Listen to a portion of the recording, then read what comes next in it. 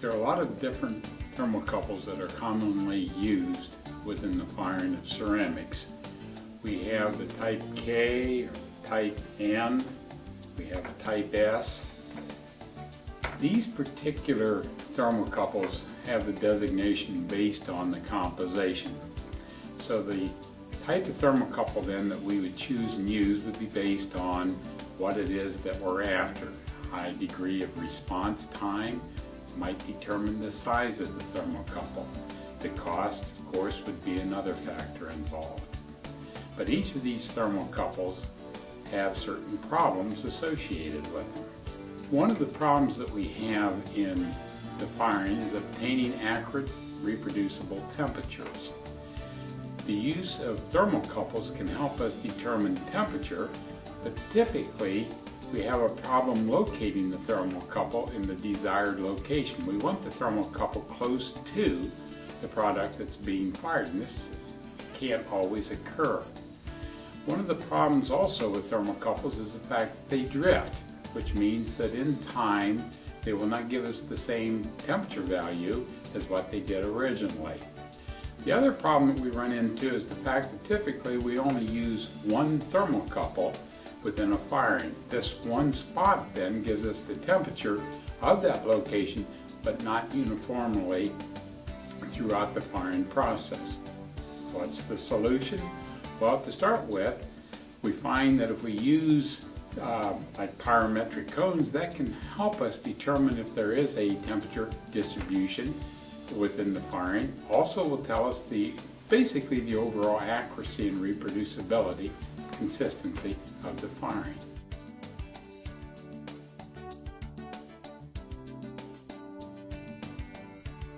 One of the problems that we find in the ceramic operation is comparing lab results to that of what we actually obtain in production.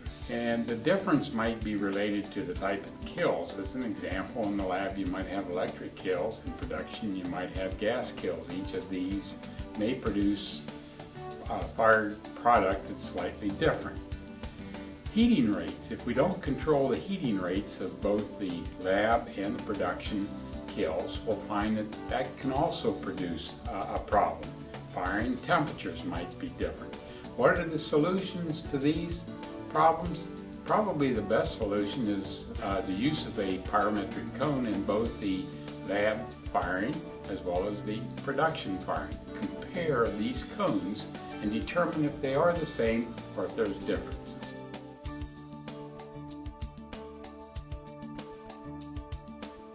Another problem that's typical in the ceramic community is that of the ware having a crack in it. This can be due to the moisture in the ware as we fire it, and due to the way we handled it between the time we formed it and the time we fired it. It could be related to one of the ingredients in the product. Could be thermal shock due to flame impingement or drafts. Some of the solutions to this particular problem is we have to determine the history of the part. How was it formed? How was it dried? How was it fired? We have to analyze the failure of the crack. Was it due to the heating or the cooling? Or the crack might be related to the way it was setting in the kiln, close to a heating element. We have to examine the design of the part. That could contribute to the crack. We then, following all of this, would have to run thermal expansion on the part to determine inversions, rate changes that might occur within the body of the material.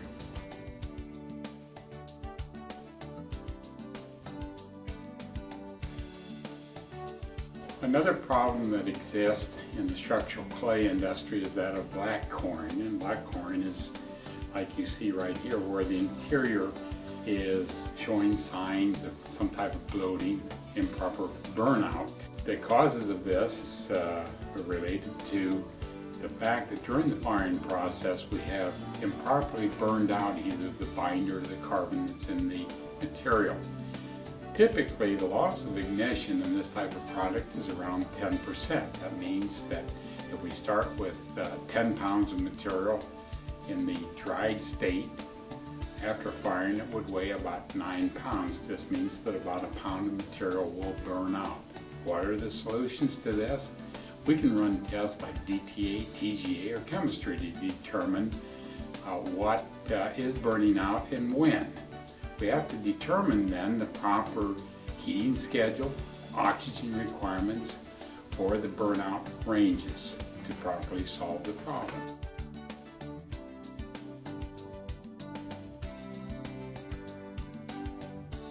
Another problem that we run into is that of color variation on the product.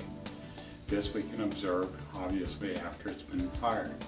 Potential problems would be improper mixing of the body and or the glaze. We can have temperature variations or atmosphere variations within the firing of the kiln. We might not have proper recirculation of the kiln air. We might also have glaze application problems, either the way we put it on or the thickness of the glaze. Some of the solutions to this, we must control the body and the glaze mix. We have to control the airflow, the oxygen through the kiln. We have to avoid such things as overfiring or long soaking periods. We have to avoid underfiring. And finally, the control of the loading techniques of the kiln itself.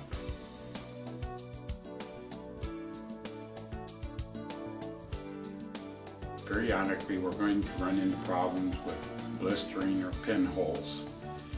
And these problems can be associated with the variation in raw materials. It can be related to the fact that we changed the firing schedule. Our sales goals are such that we have to fire a little faster. We can find that improper burnout is a cause. The solution to these problems is to run DTA or TGA. This is a test that can be run to determine what is coming off, how much, and when. We can determine the proper amount of oxygen required to properly fire the product. We can look at the firing schedule. Some of the other things that we have to do is to prevent hot spots or flame impingement or overfiring the product.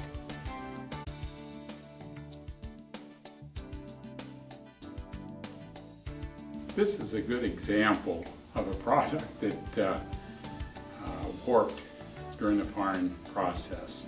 The causes of this could be large temperature distributions within the kiln. Could be due to variation in the size, shape, and geometry of the product. Kiln conditions or kiln performance. Also, it could be that the product has a very, very short maturing range. Some of the solutions to warpage is determine the kiln profile so that we know if there are hot spots, drafts, or what the kiln uniformity is.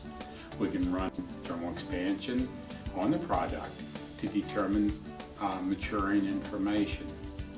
We can obtain better temperature uniformity within the firing, and we can possibly change the composition of the product to extend its maturing range.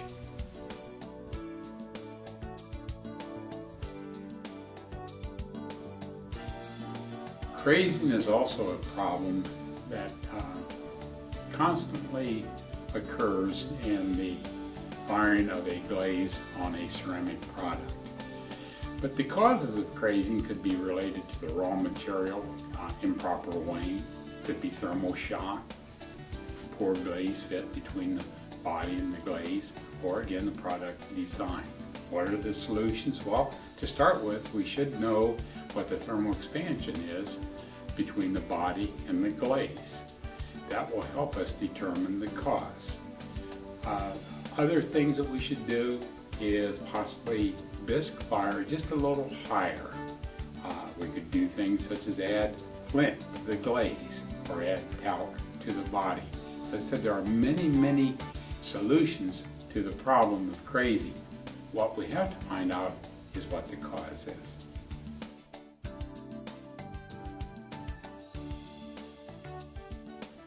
Many times you'll hear me talk about the use of pyrometric cones to solve or help solve firing related problems. What I'm showing here is many cones that were fired at one time in a kill show that self-supporting cones are very consistent and reproducible. As a result, if we see differences in pyrometric cones, we can be reasonably assured that that difference in the behavior of a cone is real. The cone is telling us something about the firing process.